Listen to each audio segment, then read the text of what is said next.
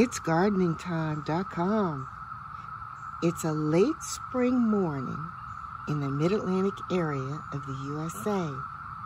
And this is our wild berry coneflower that we grew from seed. Look very, very closely and you'll see a flower bud forming.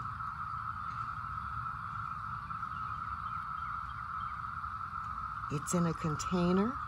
We're going to leave it in the container all summer. She's doing very, very well.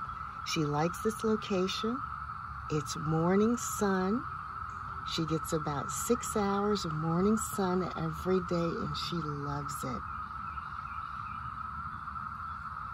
We'll add a little fertilizer in a few days and wait for our first wild berry coneflower bloom at itsgardeningtime.com.